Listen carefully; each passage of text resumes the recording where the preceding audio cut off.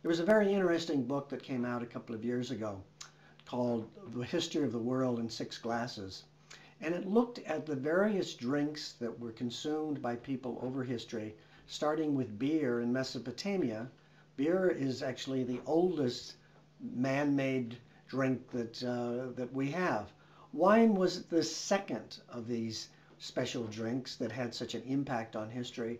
And in the book, it looks at the use of wines by the Greeks.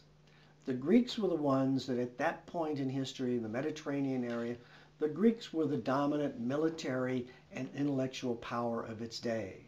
And the Greeks had a very high regard, a very high respect for the use of wine and the use of this as part of their society.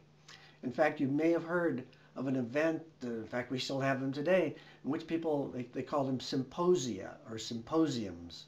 And a symposium in our society is when people just kind of get together and talk about serious topics. Well, the term was originally coined by the Greeks, and it had a very special meaning.